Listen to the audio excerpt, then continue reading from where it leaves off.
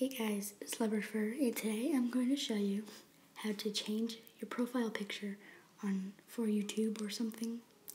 So as you see, I'm already logged in. I'm at my Gmail thing. So you're going to go up here to Google+. You should come to this page, news and stuff. If you haven't seen this video, Greg Pools Freak Out, you should really do it. So in the right hand corner, in the top, you'll see a bell and a little circle with like a person in it if you haven't changed it yet. So you click on the circle. It should bring you to this page, as you see here.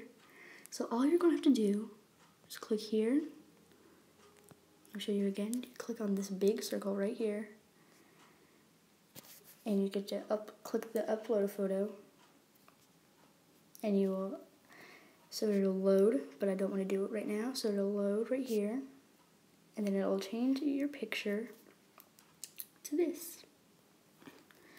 So it's a really simple way, and this is on tablet or smartphone or something like that if you don't have a computer to use or something. So now, your little, oh dang it, oops, oh dang it. So your little profile picture is now what you have chosen from your gallery. And it's loading again, ugh, never mind. There we go.